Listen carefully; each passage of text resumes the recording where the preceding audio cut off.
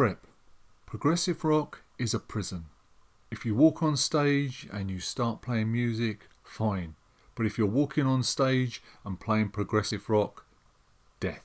In 2019, in a Rolling Stone interview, he spoke about his global quest for his band, King Crimson, to break out of the male prog rock ghetto. So I guess from those comments you could say Robert doesn't like the terms progressive rock / prog. But I would argue that Robert is probably the most progressive rock musician I have ever come across. I can see why Robert does not want to be associated with the prog label. Prog today has become a musical cul-de-sac. 5, 10, 20-minute long pieces, often seeming much longer, packed with odd time signatures, endless noodling, slowly disappearing up its own inflated, pompous backside. Not so much in search for lost chord, more desperately seeking any inspiration. When it started, I loved progressive rock. When it started way back, 68, 69, I loved it. Bands taking chances, exploring new territories, a brave new world. Bands blended together jazz, rock, blues, folk, medieval influences, and many others into a heady brew. The best combined these with dazzling virtuosity. We were taken close to the edge. We visited the dark side of the moon. We walked in the court of the Crimson King, saw passion plays, sold England by the pound, and got home just in time as supper was ready. Like I said, it was groundbreaking, exciting for a few years. And then by 1980, for me, it had all kind of ground to a halt. Emerson, Lake and Palmer got marooned on a love beach. Yes split up and reformed, then split up and reformed so many times you needed a wall chart just to keep up. Jethro Tull, after abandoning progressive rock, full-blown progressive rock after a passion play and searching around for a few albums, then embraced a sort of progressive folk to the end of the 1980s.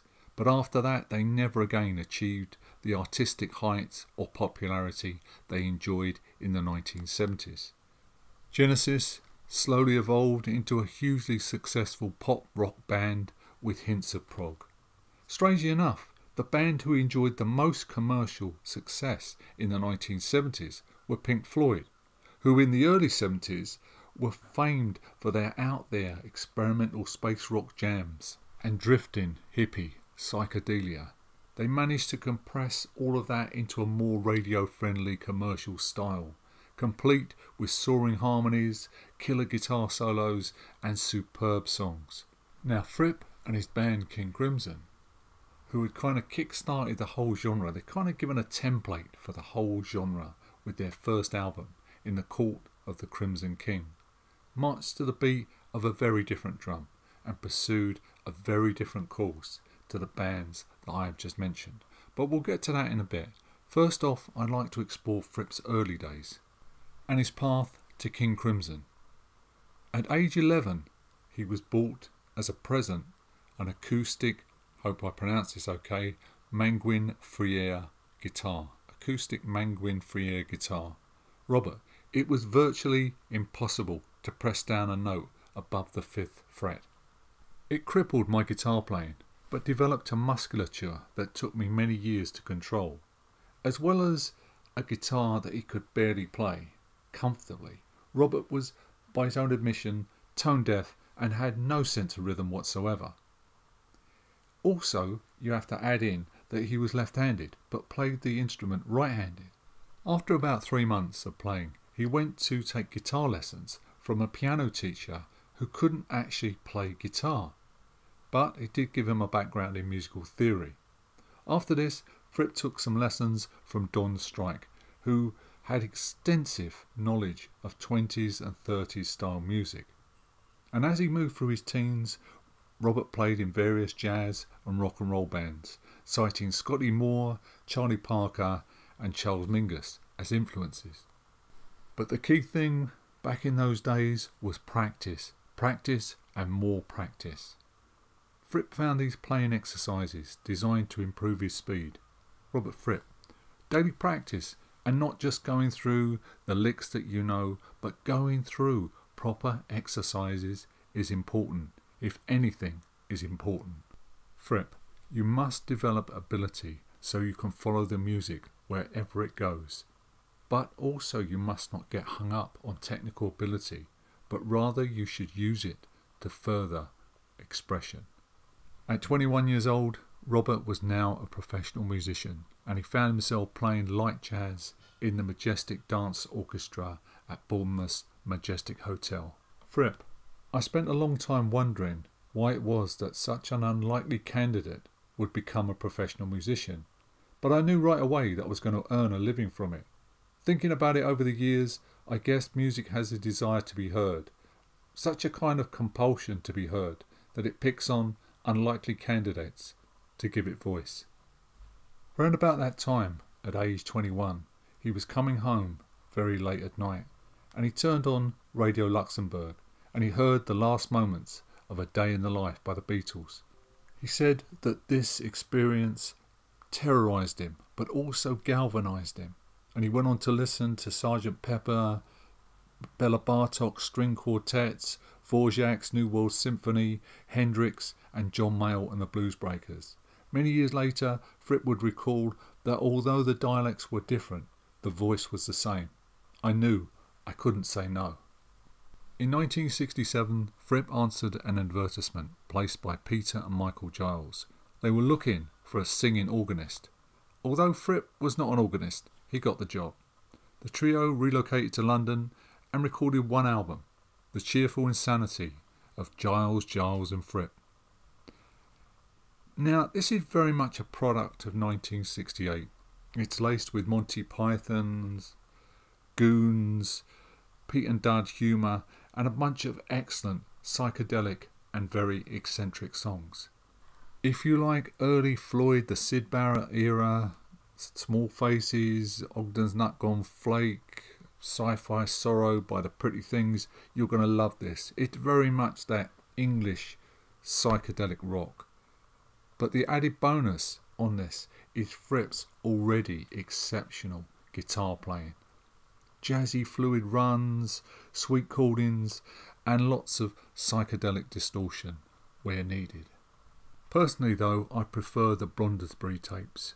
They're a series of demos made, I'm guessing, before Giles, Giles and Fripp and after. The later demos featuring Judy Dyball and Ian MacDonald.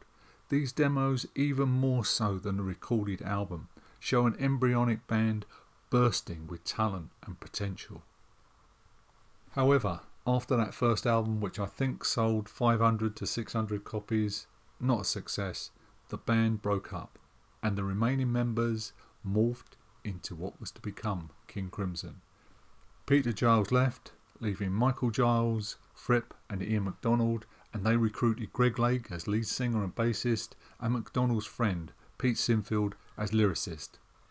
The first time I saw Fripp and King Crimson was at some small club in London in '69. They just appeared on stage. They just plugged in and hit you right between the eyes. 21st century schizoid man. No warm up, no tuning up, bang, like I said, right between the eyes. Brutal, visceral, heavy metal with jazz chops, and a singer, Greg Lake, with the voice of an angel, and a guitarist who sat down. To say it was a shock to the system would be an understatement. One minute you'd have this avant-garde jazz, then it would verge into, like I said, brutal, heavy rock. Then you'd have these quiet pastoral passages laced with mellotron, creating this almost symphonic background. Up to then, I'd never heard a mellotron live. It was an eerie experience. Yes, at the time we had great bands, we had the Stones, we had the Who, Toll, but nothing like this. Hendrix called the band back then the best band in the world, and I guess up until they split, I think late 1969, they were absolutely amazing. And when their first album came out in 1969, October 1969, you could feel the shockwaves reverberate amongst the musical community. There was nothing else quite like it. Now for the next two parts in the Robert Fripp King Crimson story, please go and listen to our video. I'll put a link, our videos I'll put a link for both of them in the description. The Rise and Fall of Progressive Rock Part 1, King Crimson, and Robert Fripp, 1974 to 1979. I'll take up the story again from 1979 onwards in the next video. Now just one last thing before I go. A lot of people think that after King Crimson's first album, In the Court of the Crimson King, the band went through a kind of very strange period, and it's not really the best period of King Crimson. Well, I would say go and listen to the live album. It's on YouTube, Ladies of the Road, to get a really good view of what this band was actually doing back then, in those years before the great Lark's Tongues in Aspic, Starless and Bible Black and Red. It's a wonderful document, and like I say, you might be a little bit surprised. Take care, God bless, see you in the next video.